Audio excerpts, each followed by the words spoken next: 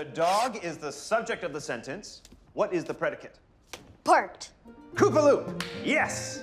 Now, with a little more difficulty, the dog barked loudly. Loudly. That's an adverb. Yes. Next time, wait for the ball. Sorry, I was so excited to answer. That's good. What happened to the predicate? It's still there. Do you care to remind us where, Emily? A predicate is the part of the sentence containing a verb. Yes. Angela, can you add to that? Not without the ball. Excellent point. Here you are. The predicate always says something about the subject. Indeed it does. The dog says something. Bark. Yes, Opal, very good. Wait, I didn't throw the ball yet. I'm afraid I got too excited.